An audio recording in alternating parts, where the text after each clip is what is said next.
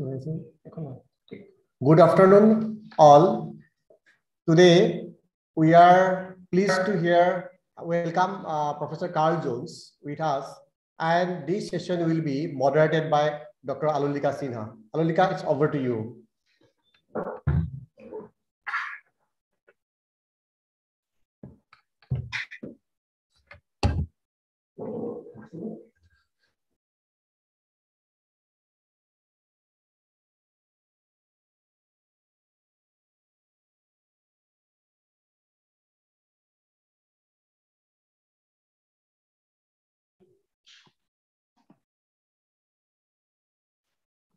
Hello.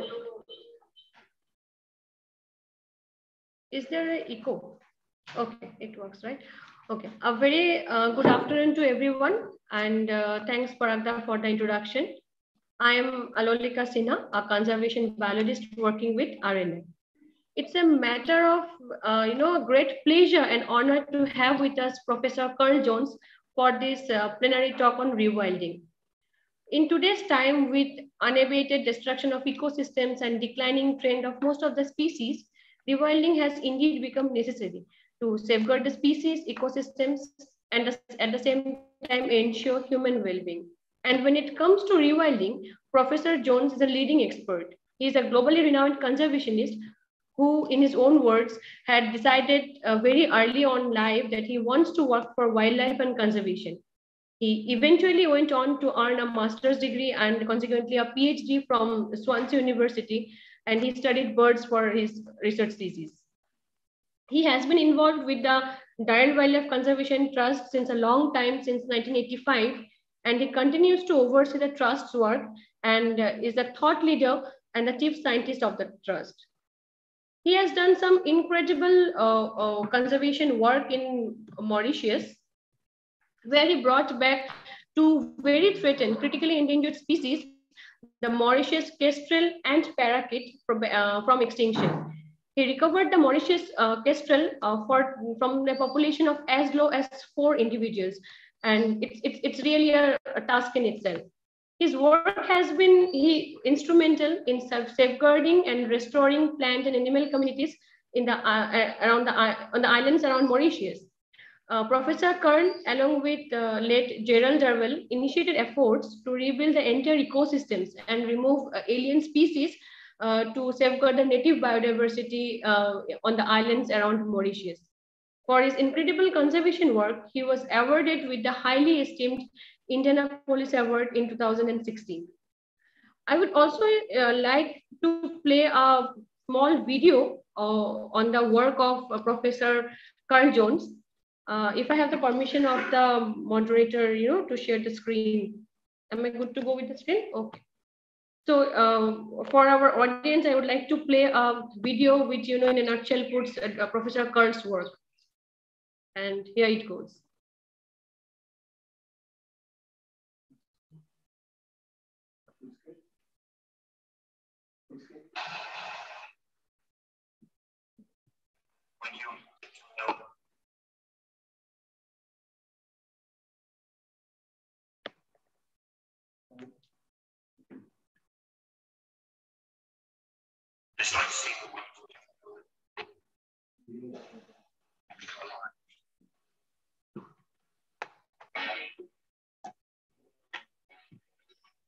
Sorry for the pause. Just checking in. Is both the audio and the video are visible and audible respectively? Just checking in from the in-house people. Okay. Yeah. Sorry for the pause.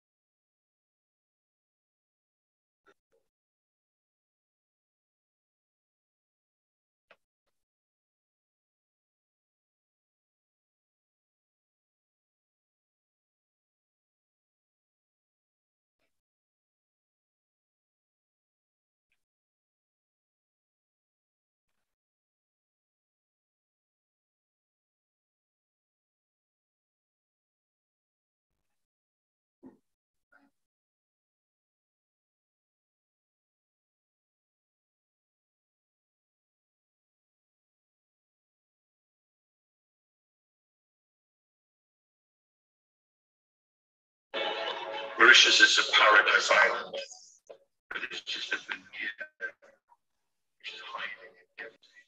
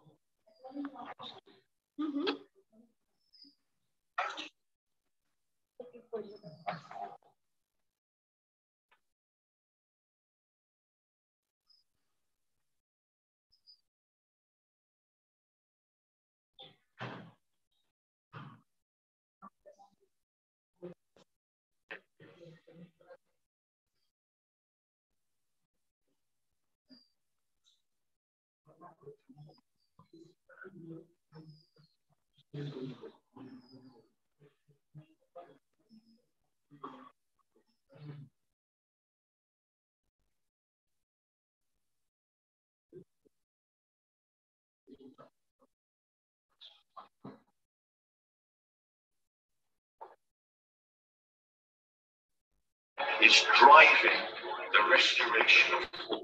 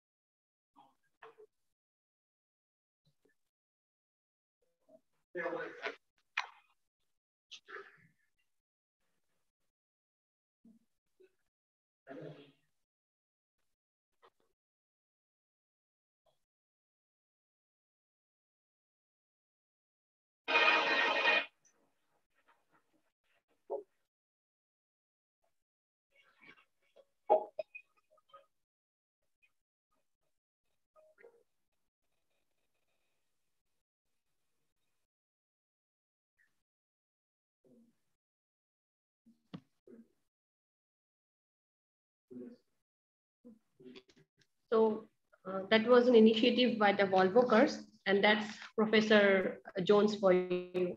So before the stage is taken over by Professor Jones, I would like to mention a very simple housekeeping rule that we have. Our people joining us through Zoom will be keep in muted mode, and they can put their questions and queries in the chat box. And people joining us through live streaming session on Facebook or YouTube can put their feedback, question, and queries in the comments section. At the end of Professor's talk, we can take the questions. So I welcome Professor Jones, and it's over to you, sir.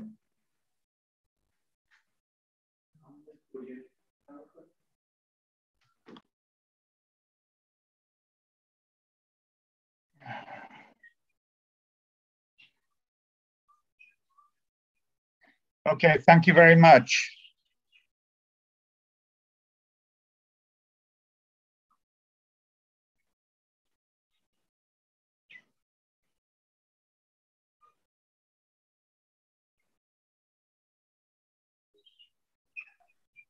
Yes, sir, we can hear you. Okay, right, I'm having a difficulty here. 1 second, let me just share the screen. Thank you very much.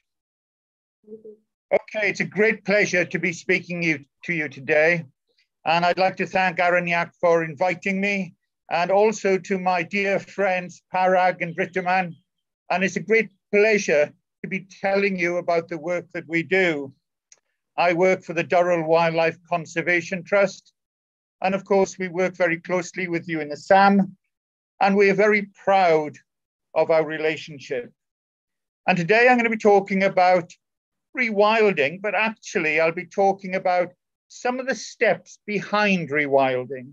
So I will be talking about the process and progress in the restoration of endangered species.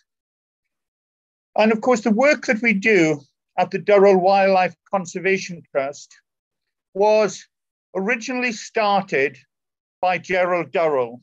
Gerald Durrell was an author and naturalist, and he believed passionately that we could save the world's most endangered species. And that by working with endangered species, we could actually help restore whole ecosystems. And of course, he had a great interest in the pygmy hog going way back to the 1960s. And it is that work that you're doing on the pygmy hog which is so important as a driver for restoring the grasslands in Assam. Jerry was inspired by the ability to be able to take species and restore them. And he lamented the extinction of the dodo. The dodo was the first species to become extinct when we'd realized that we had caused its demise. And the dodo came from the island of Mauritius. Mauritius is in the Southwest Indian Ocean, and of course has very strong links with India. And it was on the island of Mauritius that Jerry Durrell thought, wouldn't it be lovely if we could set up a conservation program there in the land of the dodo? And so we started working in Mauritius in the mid-1970s. And Mauritius, of course, is associated with an extinction, the loss of the dodo. But Mauritius has also lost a lot of other species, and there's been profound destruction. If we look at this woodcut, which dates from 1602, we can see it's the first illustration of Mauritius, and it shows a lot of destruction going on. People are chopping down forests, they're setting up a settlement, they're taking fish out of the sea. And on the right-hand side of this picture, you can see a dodo walking towards oblivion. And in the top left, you can actually see a picture of an echo parakeet, the Mauritius parakeet. And towards the middle, you can just make out a pink pigeon. So this is a very evocative illustration, the first ever illustration of Mauritius, showing destruction, but also showing the richness of the then endemic wildlife. And if we look at maps of forest cover in Mauritius, it's no wonder that we lost the dodo. It's no wonder we've lost many other species, because if you look at the map from 1773, you can see most of the island was covered in forest, which is represented in black. But by 1997, only 2% of the island had primary native forest left. We lament the loss of the forest, and Mauritius is an extreme example of habitat destruction. But it is not the only example. There are many places worldwide that show similar levels of destruction. And of course, as a result of that destruction, we've lost many species besides the dodo. And if we go clockwise around this picture, we can see the flightless red rail, the browsing tortoise, a blue pigeon, a lesser fruit bat, the raven pigeon, and a giant skink. All these species have been lost. But what we must realize is that we've lost not just individual species, but we've also lost their ecological functions. So this has meant that we're left with greatly impoverished ecosystems. However, I'm happy to say that there are still many remarkable species still around on Mauritius. And these are some of the species that I have been involved with during my career. Some endangered reptiles, plants, birds, and fruit bats.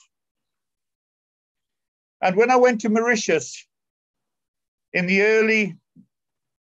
my early 20s, I went there to work on the endangered species, but also to essentially close the project down. I'd been told by many conservation organizations that sir, I'm just speaking in between. Yeah. And these are some of the species that I have been involved with during my career. Sir, can you tell me? Reptiles, plants, birds, and fruit bats. Wow. And when I went to Mauritius in the early... Can you hear me, sir? I can hear you, yes, sorry. Yes, sorry. I went there to work on the endangered species, but also Sir, can you hear me? I can hear you well. The project down. Yes, okay. Sir, did you share your screen? Conservation organization. Okay, I'm just speaking in between. Sorry for that. But, sir, I'm just speaking.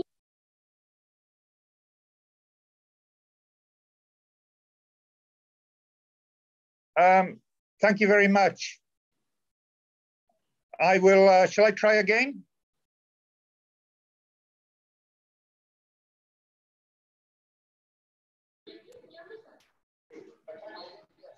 Oh, it's not German.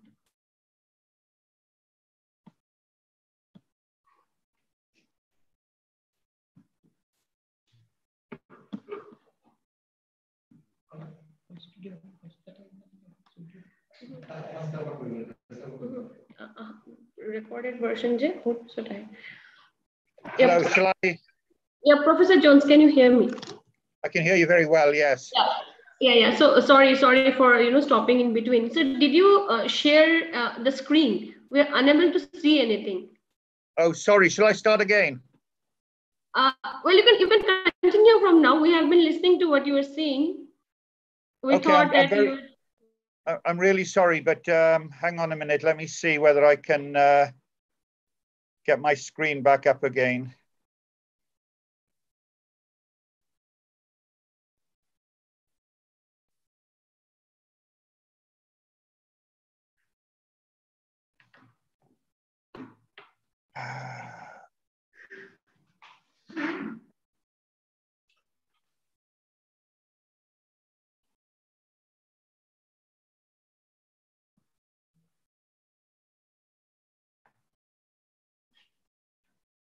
Can you see my screen now?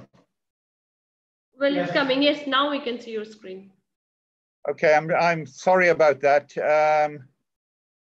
Okay, let me just see. Okay, I'll go very quickly through some of those original slides and I'll carry on the story for where I got to. Can you hear me now?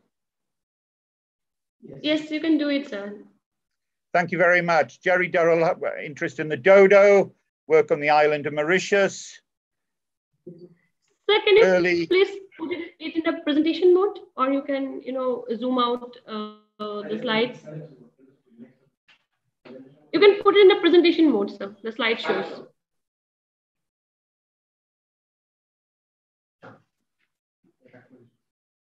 It's just at the bottom of the line, the slideshow. Yeah. Yes, I can see. Okay. Okay.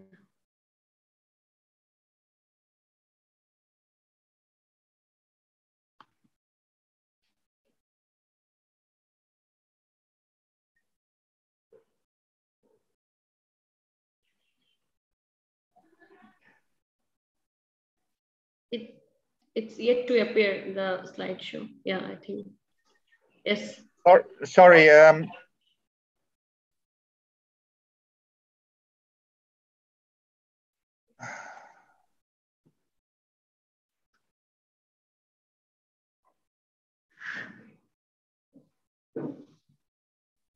Can you see anything? So we see the entire entire pan of the slides. You can see all your slides all together. Can you please? Okay, well, I'm sorry about that, but it's not seeming to respond. Okay, okay. What shall I do? Hang on a minute. Let me just see whether I can. Let me go out and come back in. Is that all right? Yes, yes, sure.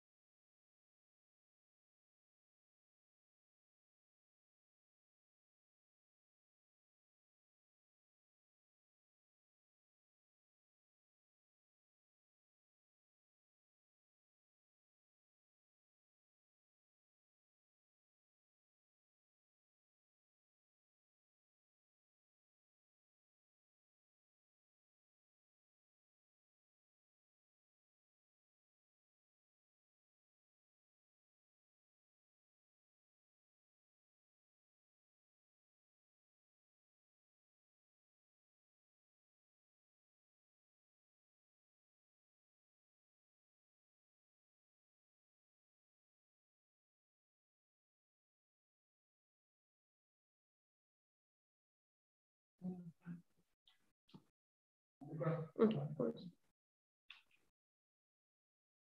Kernel content for consumption.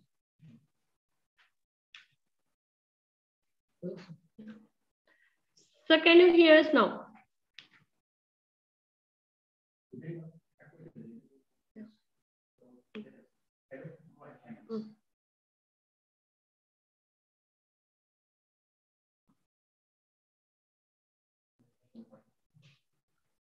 Sir, am I audible to you, John, sir?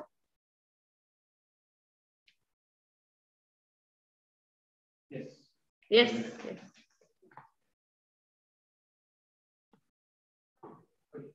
Yeah.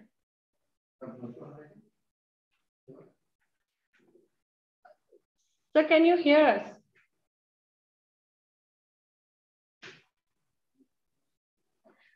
Sir, you need. Sir, are you muted? We cannot hear you.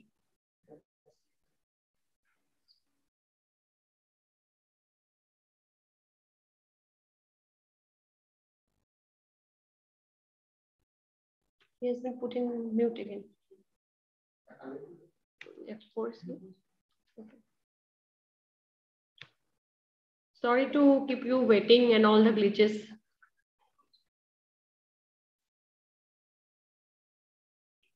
Can you hear us, sir? Sir, you were speaking, but I think you're not audible.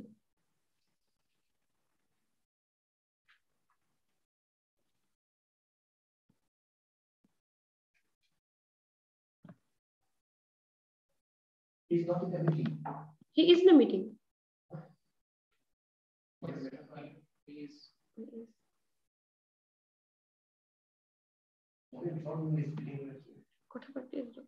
John sir, can you hear us? My microphone is not working. Okay. He just sent a message.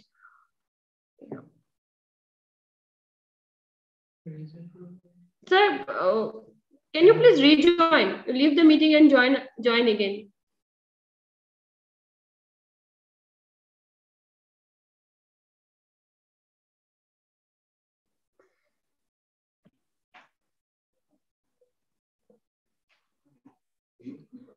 No, his microphone is not working, it seems. He just sent in a message. Oh, there's a good flow. And, down 9, he is not there.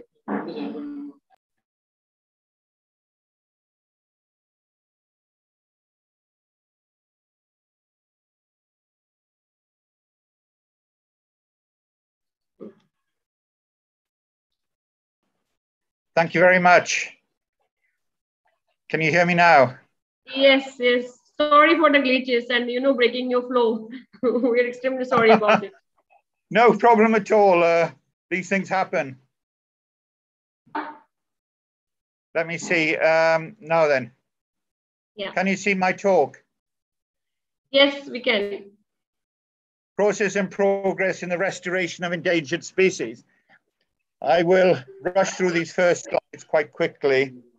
Okay, I'm going to talk about the whole process of restoring species and how that drives the restoration of ecosystems. The work was started by Gerald Durrell, the author and naturalist, who had a great interest in critically endangered species. And he was inspired by the work that we could do to save endangered species, and he lamented the loss of the dodo, which had disappeared in 1662. And he long wanted to work on the island of Mauritius in the Indian Ocean. Mauritius, off the southeast coast of Africa, was very famous because it had lost the dodo, but also a whole host of other species. And if we actually look at the early illustrations of Mauritius, it is small wonder that the dodo was lost. The first ever illustration of the island shows people destroying the forest and taking fish out of the sea and utilizing the natural resources. We can see a dodo walking off the right-hand side of this illustration. The forest was quickly destroyed. The black areas show the area of forest. And in 1773, there was still a lot of forest left on the island. But by 1997, we only had 2% left. The dodo disappeared, but also a whole host of other species.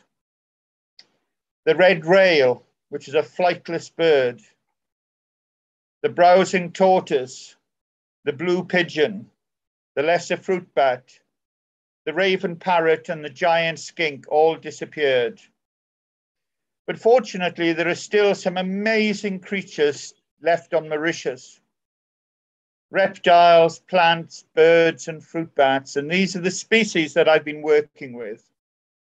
I went to Mauritius in my early 20s. I went there to work on the critically endangered species, but also to essentially close down the project. I was told by the international conservation organizations that I was to hand the program over to the local people. And although, of course, they wanted to do the best job they could, they had neither the resources nor the expertise in those days to conserve the species.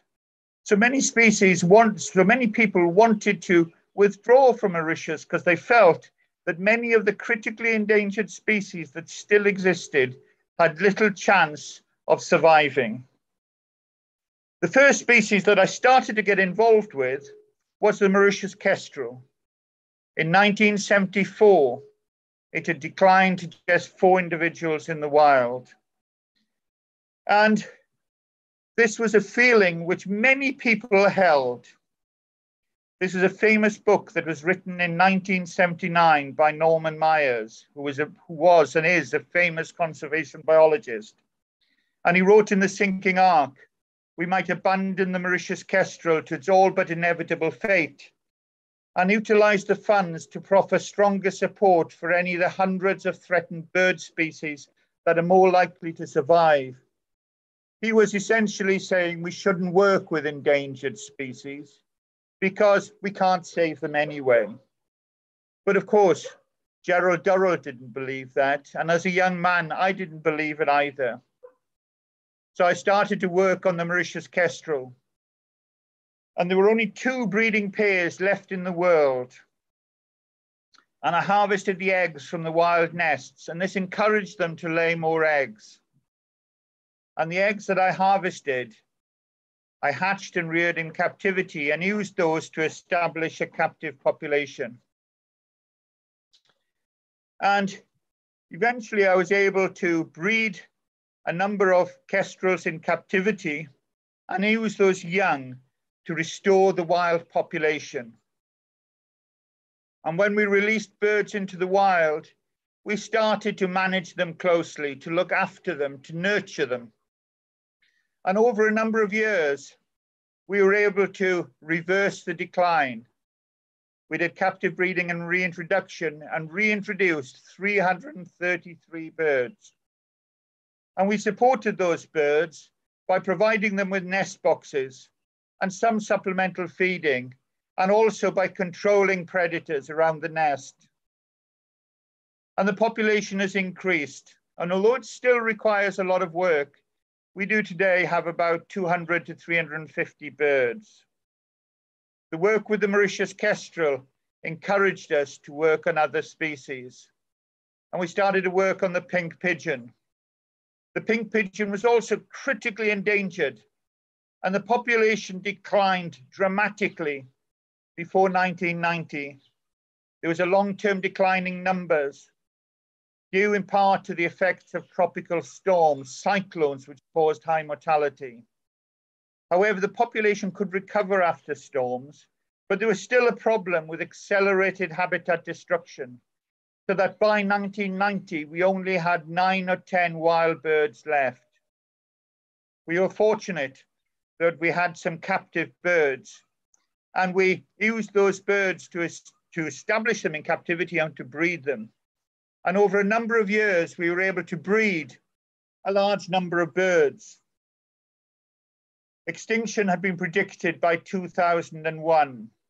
However, we were able to reverse the downward trend by captive breeding and reintroduction. We have established 8 subpopulations. And we now, in 2021, have 500 free-living birds. The birds are doing well in the remaining forests of Mauritius, but they still need some long-term care. They need supplemental feeding.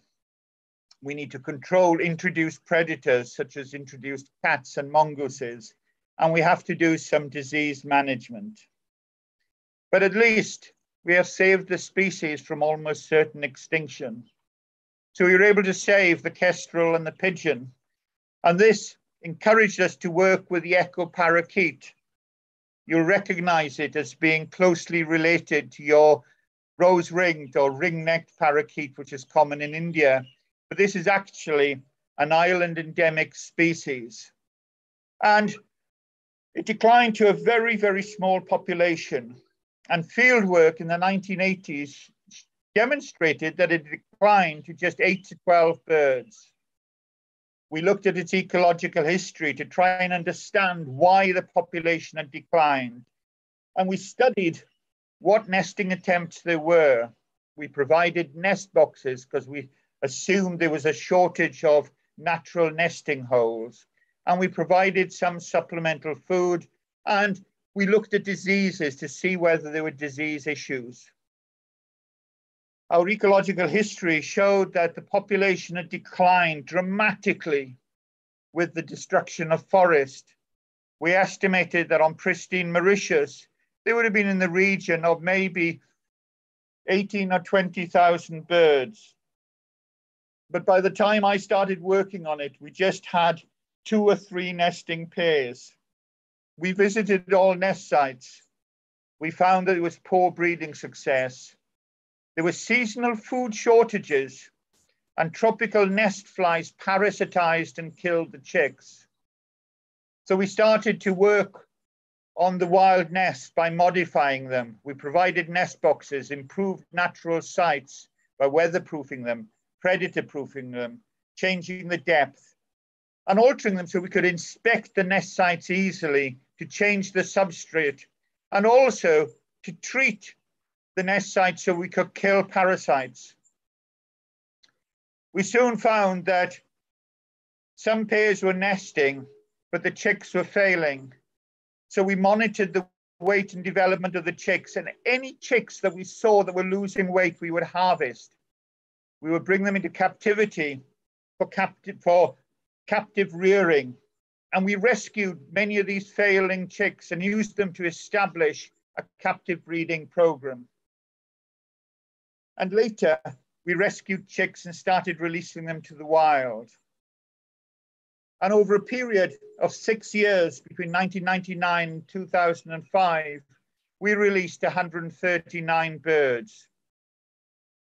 These were derived from harvested eggs and young, and also from captive bred young. And we released them as young as possible, since we felt that it was important that they went through their periods of early learning in the wild. And we supported those young birds by feeding them, controlling predators, and making sure that they had all the things that they required. And our first year survival was just short of about 90%, which is quite remarkable. And the population started to grow. So from 8 to 12 wild birds known in the late 1980s, with intensive management of the wild population, we now have more than 750 free living birds. But again, there is a need for long-term nest site management and some supplemental feeding. When you look at what we've done, what we've been doing is to try and understand limiting factors. Why are populations becoming so endangered? And we look at the work of David Lack, who was a British ecologist, who showed that the populations of all vertebrates were controlled by a small number of variables: food, predators, competitors, disease, and breeding sites. Not all of these factors, of course, are in operation, but a combination of these. But we can mitigate these by, if there's food shortage, providing supplementary food. If there are predators, controlling them. If there's disease, controlling it. And if there is shortage of breeding sites, certainly for our birds, we can provide some nest sites. And this is what we did. And as a result of this, we saw that the population of our birds grew rapidly. And you can see here the increase in the numbers of kestrel, pink pigeon, and echo parakeet.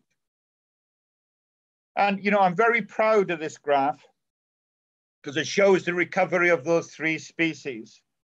But what's interesting is that it did take 2 or 3 decades of intensive work before the population started to recover.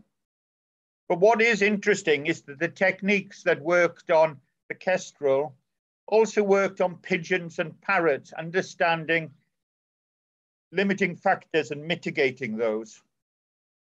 But these techniques have worked on a whole range of species. And in the last 40 years, we have reversed the declines of a whole range of species and saved from possible or probable extinction 5 species of birds, 3 species of reptiles, and a fruit bat, as well as innumerable plants. And these are just some of the bird species that have recovered or are recovering. Mauritius fody, the Rodrigues brush warbler, the pink pigeon, the Mauritius kestrel, the olive white-eye, the Rodrigues fody, and the echo parakeet. But to actually achieve this, we've had to apply long-term minimum management, which we need to put in place for many critically endangered species, and is necessary while habitats are compromised. We have to apply captive management techniques applied to wild and free living populations. But this is far better than captivity. And the animals we've released and are still managing are still fulfilling ecological roles and under natural selection. But what is more important is that by restoring these species, we have been driving the restoration of ecosystems. The work on these species has resulted in setting up national parks, restoring the native forest, and also in restoring small offshore islands where there are also many critically endangered species. And the island of Round Island is one of the islands that we have been restoring. Round Island suffered really badly from introduced rabbits and goats that caused the destruction of the native forest and caused widespread soil erosion. As you can see, in the late 1970s and 1980s, the island was basically just a rock. And this is one of the areas of best vegetation where we have a dying palm savanna and some vestiges of tussock grasses, which you can see in the foreground. However, we removed the exotic mammals. We removed goats in 1976 to 79. And in 1986, we hired a group of New Zealanders, which you can see on the left there, and they were able to get rid of all the rabbits by shooting and poisoning.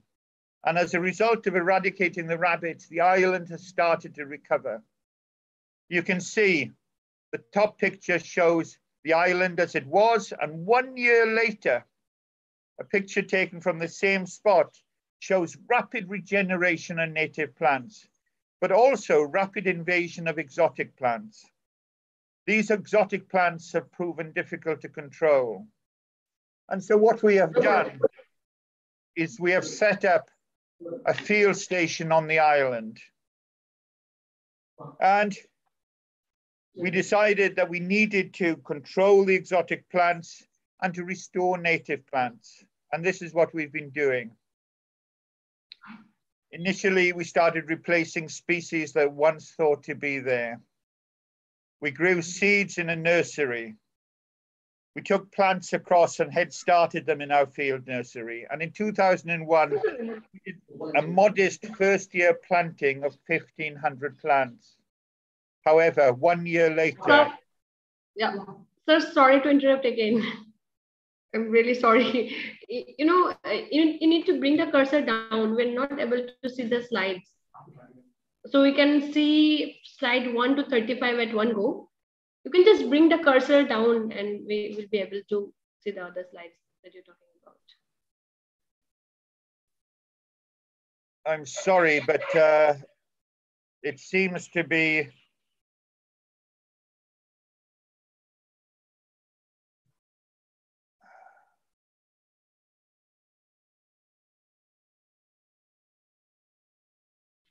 So even you can continue, you know, we were enjoying the talk anyway, so you can continue even with the slides. I'm sorry about that, but it seems to show that I'm sharing it quite well here.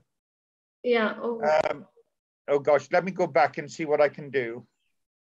Yeah. Otherwise, we're still good with your narration, sir. It's okay. very Thank you very engaging. much. I'm sorry about the problems we're having here, but essentially we restored the. We tried to restore the plants, but discovered that mortality was exceedingly high. And so we decided we had to do something about it. And hang on a minute. So we had to build a water catchment. We decided that if the plants were going to survive on the island, that they had to be managed. So we built a water catchment and started to look after the plants.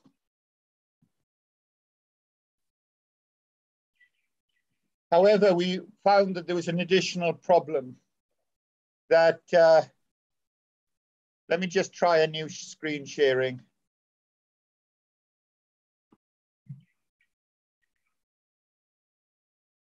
Is that better? Yes, yes, yes. Can you see the birds? Yes, the burrowing bird problem. We can see that slide. Oh, okay. Thank you very much. We planted planted plants out. The problem was that the birds are digging them up. So we then decided that we had to do something about it. And the botanist said, well, it's very easy. You just get rid of the birds. And we said, no, you can't get rid of the birds. We're trying to restore whole ecosystems. So what we did, hang on, this isn't responding.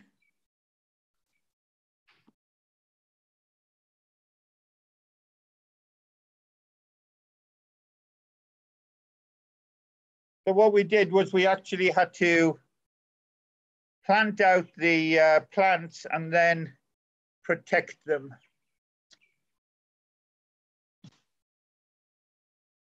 Excuse me a second, I'm going to have to go back into this again because it's just not working. Okay, can you see that? Yes. Can you see the plant in the cage? Yes, yes.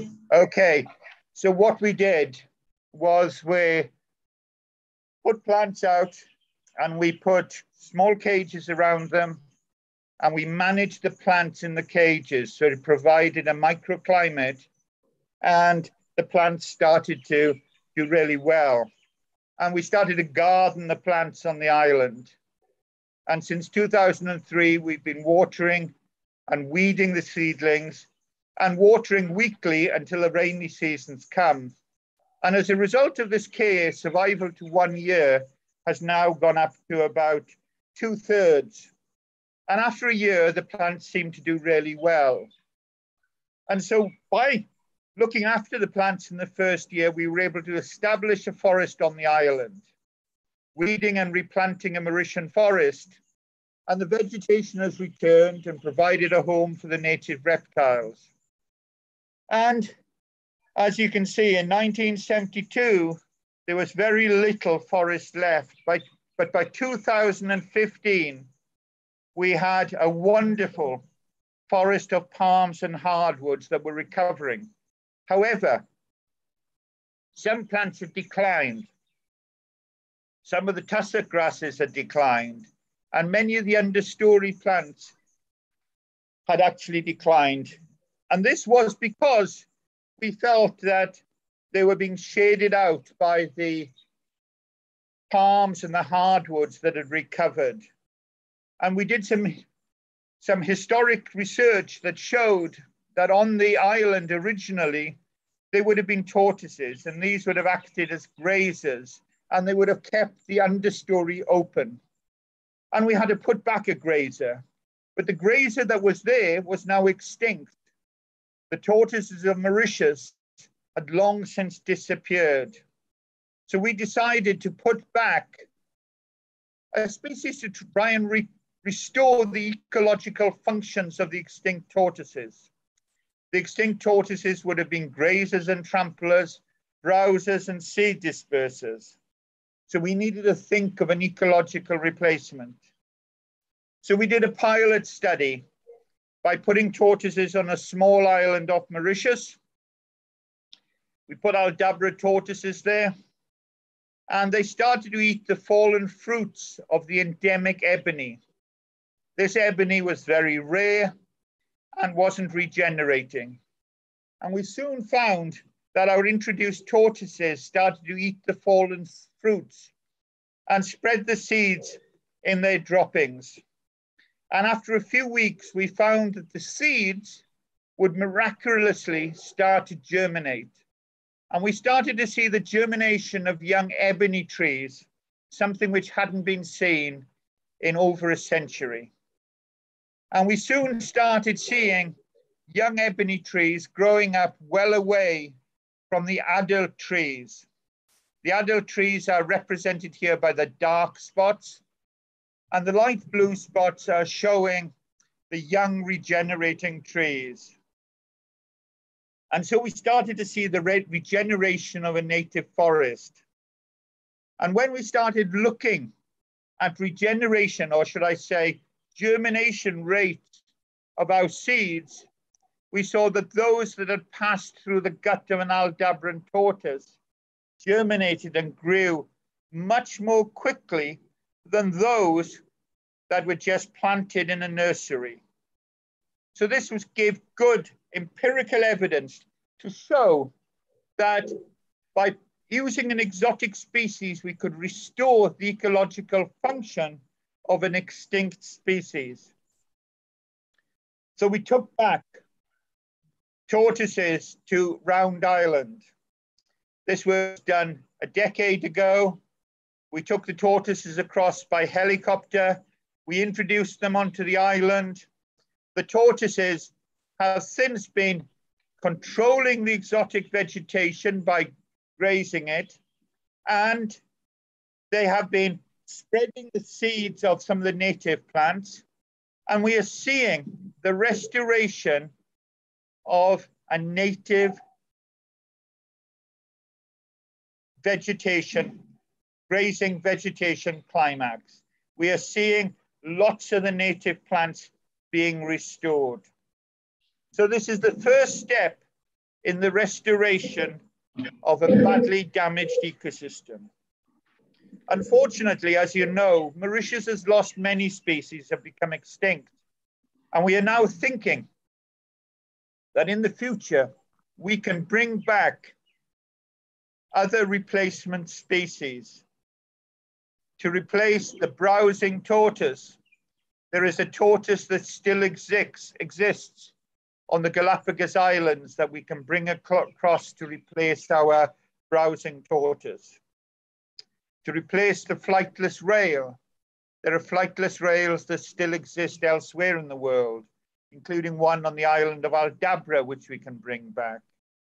And the extinct mascarene booby, this large seabird on the right, which disappeared in the 1830s and 40s. There is a species on Christmas Island, north of Australia, called the Abbott's booby, which is very closely related, that we can bring back. So we see that even when systems have been radically altered, there are possibilities for bringing back ecological replacements and rebuilding systems. These systems may not be like the ones that have been lost. They may have novel elements, but they will help ensure the survival of the maximum amount of biodiversity. So in this era, when we are losing lots of species, there is still great hope for restoring ecosystems. When you still have all the elements like you do in Assam, you can restore them.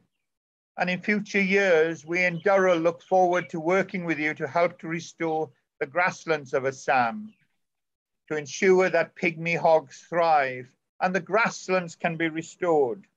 So we think there is great hope for the future and that conservation does work, that we can save species, but it takes decades.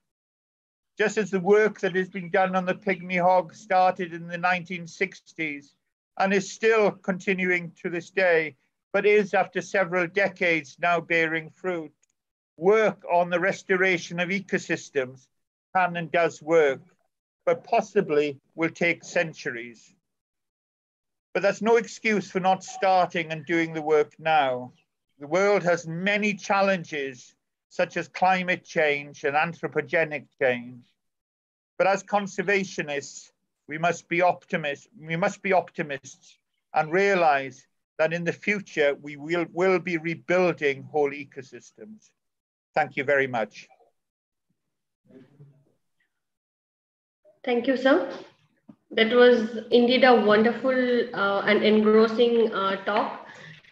You know, the showcase of the work, how saving 5 species of birds, 3 species of reptile and a mammalian species had a rippling effect. And, you know, it in turn went on to creation of the national park and restore on habitats. So your work is really inspiring and encouraging. Particularly, I work on the grasslands in Manas, and I work on hog deer. So your work has really, put a sense of achievement and a hope. I would say a hope that we can continue the work. So, and thank you. It was really an honor to listen to you. So I open the session for question and answer. And I would like to ask you something. So I begin the question and answer session with me.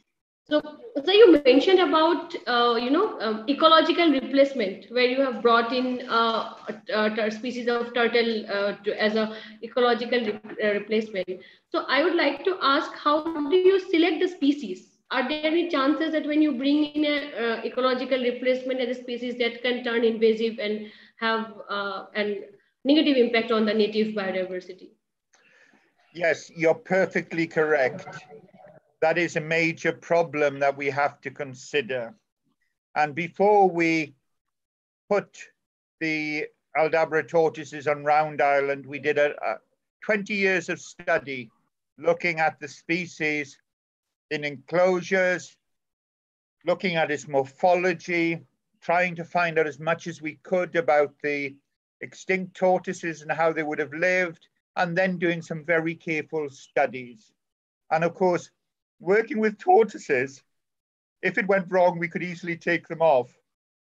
And of course, we're not suggesting for one moment that we should look for species to replace all the extinct species. We're just saying that in some cases, this type of approach can be really useful to bring back browsers or herbivores or apex predators.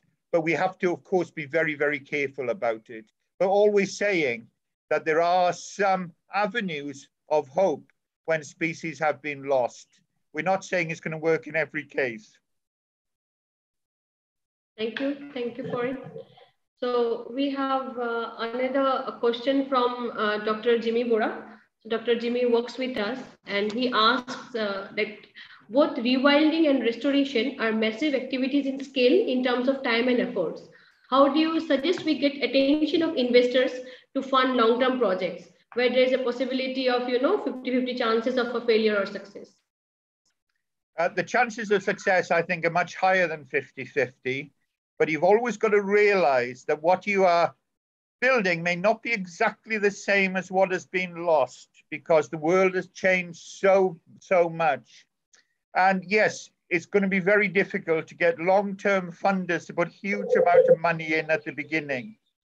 But what you have to do is what you are doing now is work with species and slowly work up. And from your successes, use those as a springboard for being more and more ambitious. I know that the work that you are doing, restoring the grasslands, is showing the way forward. In the modest work that you're doing, restoring grasslands, putting back pygmy hogs, is showing incrementally how to restore the systems. So once you have worked out the techniques, you can scale it up. There is no silver bullet. There is no magic wand. You're not going to get all the answers overnight. So you have to start modestly. You start modestly, but have bold visions for the future. Think about what you can do in 100 years' time and go for it. Thank you, sir. I think that answers Jimmy's question. So we have another question from Miss Ivy. She's a young researcher, again working in Manas landscape. First, she is thankful that for such a wonderful talk that you just given, and she asks that how do you predict about the current plight of helmeted hornbills, and are we doing enough to save them? I don't know about helmeted hornbills, but I can tell you that I have some very dear friends that work on hornbills. Alan Kemp, who is a South African expert on hornbills, and his daughter, they've for many years been working on the ground hornbill, developing techniques. And I know that hornbill workers worldwide have come up with lots of techniques for working with species. There is no easy answer when you're working with a species such as the helmeted hornbill. But if you work with it long enough and understand its issues and understand its problems, you can start finding solutions. There is no quick answer. But the most important thing you can do is get to know your species and understand its problems, and then to slowly, incrementally work through those problems and try and find solutions. I don't know what the answer is for the helmeted hornbill, but I can assure you there are answers for its conservation. And I'm hoping in the next few years to come to a SAM, and I hope that I'll be able to see the helmeted hornbill and some of your other species and be inspired. And I hope I can get inspiration from you and see how we can actually move forward with some of these species. But always remember, there are answers to all these problems. They may not seem the most obvious answers, but you'll find that eventually you can find a solution. It may be a compromise solution, but you can find solutions to save species and rebuild systems. Thank you for such an elaborate answer, sir. So we have another question from again a young fellow from RNF. He's Pranav, and he asks you that whether coexistence and rewilding can be harmonized in your observation. Like what observation? I think it's got to be. And I think what we're moving towards is rebuilding systems for the wildlife, but also for the modern world. You know, we've got to take into account how the world is changing with climate change and so on, and also accommodating human beings in that system.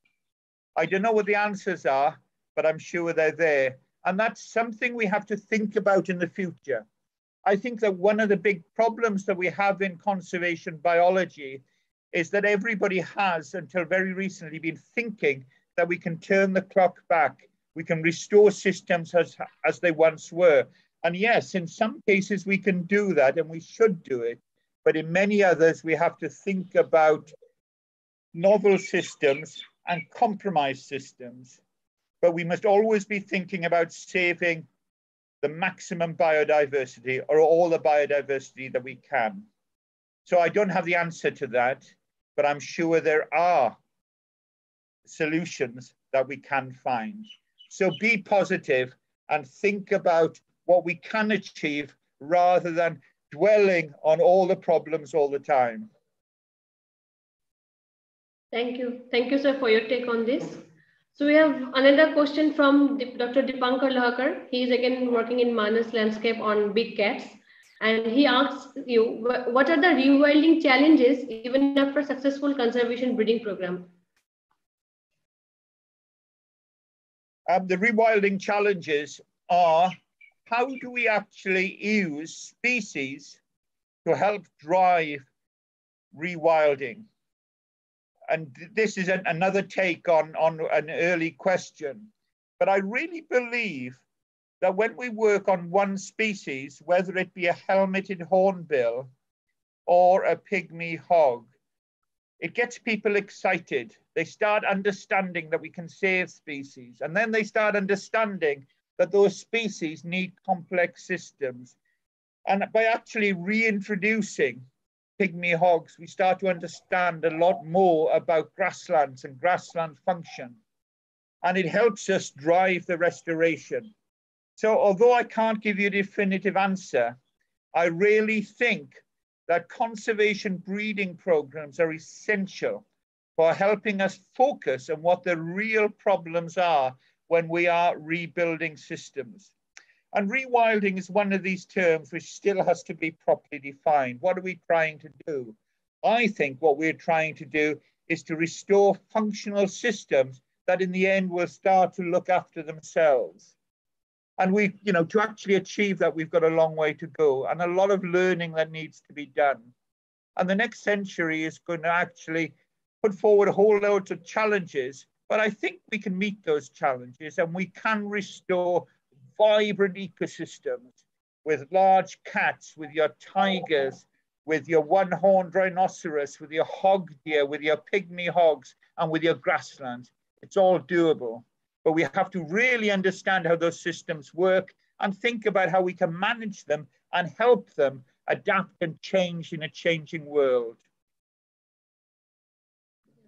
Thank you, sir. So we have another question from the young lady again, who works on wildlife crime, and she poses a question on the same. She wants to know whether species restoration and recovery in today's time is more difficult with the increasing wildlife crime. And how do you think we can work around it? Okay, I think wildlife crime is a huge challenge worldwide. But I've been listening to some of the talks that we had today, and they were really very, very interesting. And I was very encouraged to see that you're actually meeting some of the challenges. While yes, you've still got huge problems, you're using lots of novel techniques such as DNA and so on.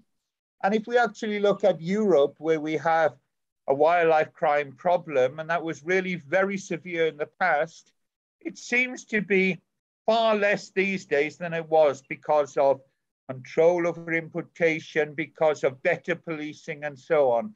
So although I think we'll always have wildlife crime, we are learning how to control it. So I think there is great hope. And I hope that in the future, you will be able to control wildlife crime in your country by using novel techniques. Thank you. Thank you, sir. So we have another question from Dr. Jimmy Bora, where he mentions that given your vast experience in working in different species across the countries, what do you think restrict the conservationists and the policymakers to think loudly? And why are we failing to save the better known species like the orangutans and the whales, or the lesser known species? And so what is your observation or take on this, sir? That is a tremendous, tremendous question. And it's one that's not an easy one to answer, of course. We're still seeing lots of destruction in Indonesia, and we're seeing problems with orangutans, but we're also seeing rays of hope. And for many species of whales, for example, we have seen recovery of some species in recent years.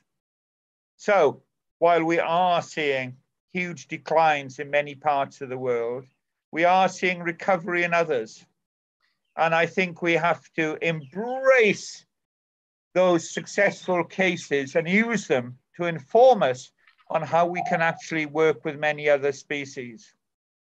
Yes, there are grave problems facing us all.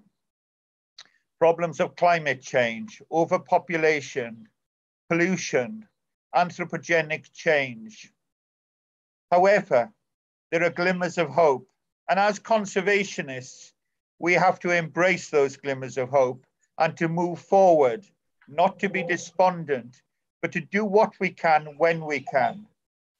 So the work that you are doing in the Manus National Park, the work you are doing on the grasslands, the work you are doing with your one-horned rhinos, with your hog deer, with your pygmy hogs, is showing the rest of the world that we can move forward.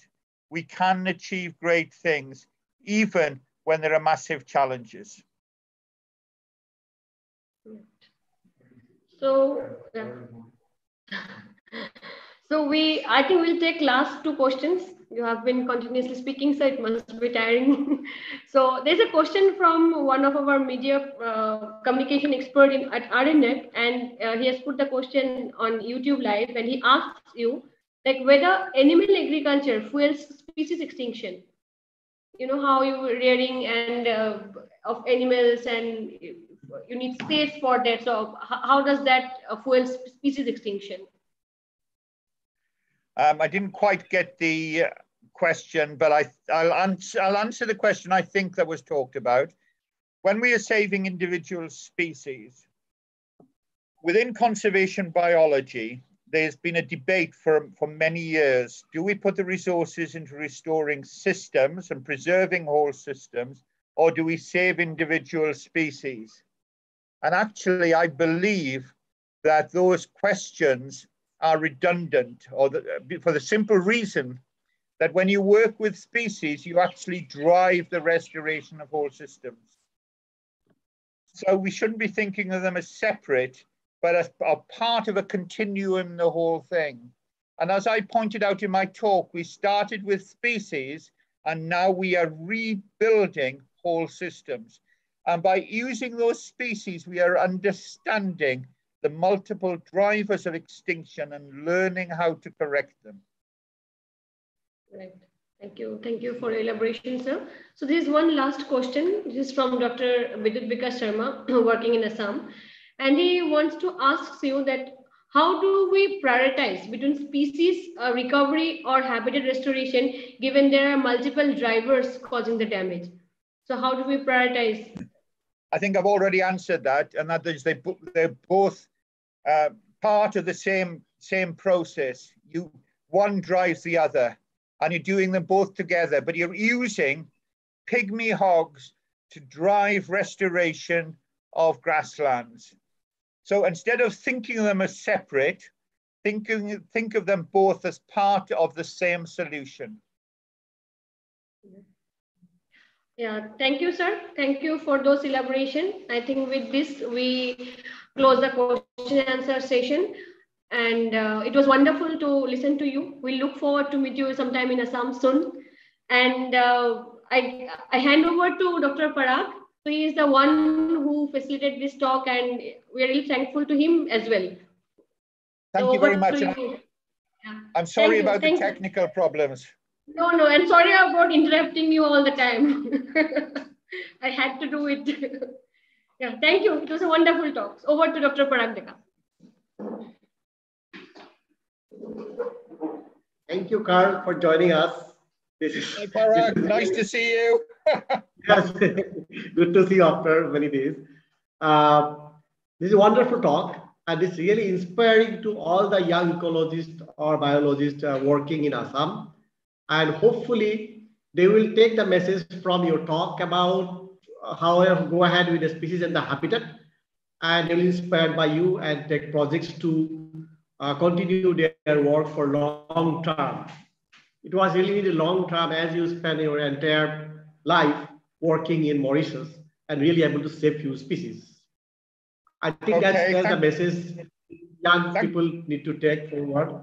Thank you for giving us a wonderful talk. Thank you very much, Parag. And I'd like to finish by saying that I intend to come to Assam one day, and I will gladly give a talk in person. And then hopefully we won't have all these technical problems.